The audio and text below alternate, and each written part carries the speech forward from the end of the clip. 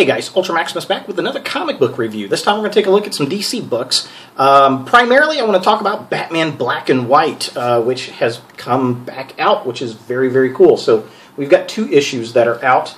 Also, I want to briefly talk about Forever Evil really, really quick. Now, this is issue 2 of the series. It's the new DC everybody gets a story arc kind of thing, where the crime syndicate comes in and they end up battling essentially all the bad guys from the DC universe. And I mean, it's the typical crime syndicate comes in, oh my gosh, they're big and bad and awesome. There's not enough crime syndicate, not enough of the actual villains for me. This just it's lackluster to me.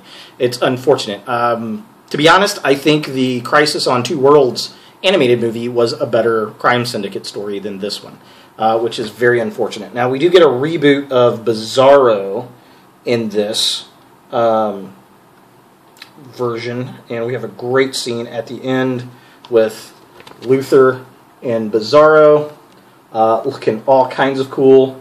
Definitely digging that, and I like probably my favorite bit in the whole thing. 2 favorite bits.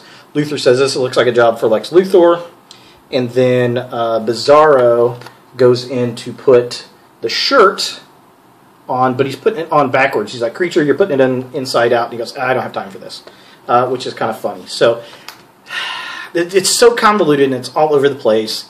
I may wait for the trade paperback. I picked this one up. I just couldn't get into the story, unfortunately, which it's kind of sad because I really do like the concept, but much like the whole Black Lantern saga, it just fell short for me. So I don't know. What do you guys think of it?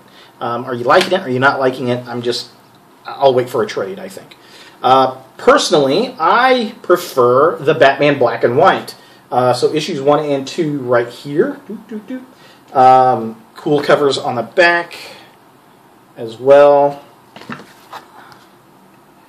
Very neat, very cool. Now, the Black and White series, this is not a reprint of the original one. I think was from the 90s. The 90s or the early aughts. I can't really recall. But it's basically, we got some awesome artwork here at the beginning. It's basically an anthology of short stories for Batman in black and white. Different art styles, different writers, and I love that. I love an anthology. I like short stories.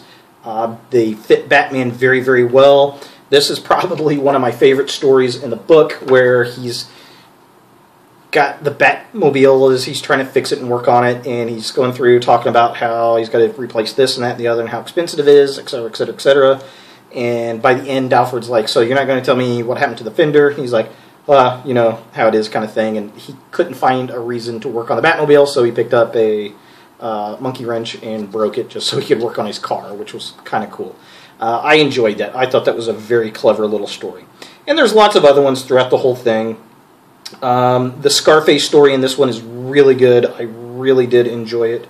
The Joker story was interesting. We find out it's Alfred as the Joker, and they're just catching little lily criminals setting up traps. The Poison Ivy one was kind of so-so. Love the cover to it. I think it's just phenomenal, especially around Halloween.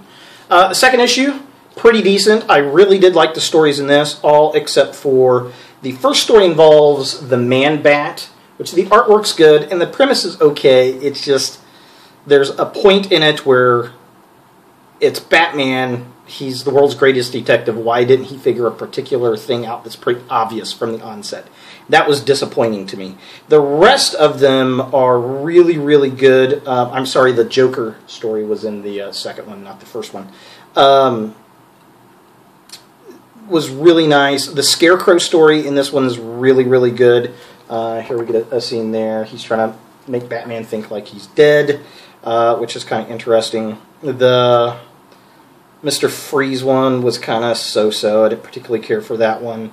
And then at the end, there is a really nice one that's kind of set up like an old movie serial with the Fleischman style-inspired artwork. And it's basically, what if Batman didn't take to being a good guy?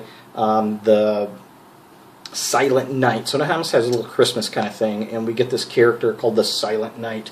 And he essentially, same origin as Batman, except he decided hey, I'm jealous of all these other kids, I'm going to kill their parents too, make them just like me. You know, and he tells Batman that, you know, you wouldn't understand, you didn't watch your parents die, kind of thing. So very cool, mirror opposite type of characters. So really dig it. Waiting for the next couple issues.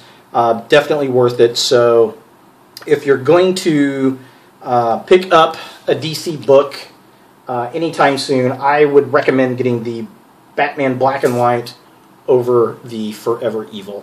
Much better writing. Just better artwork, I think. And it's black and white, and it's just cool as hell. So there it is. Thanks for watching, guys, and look for more videos in the future.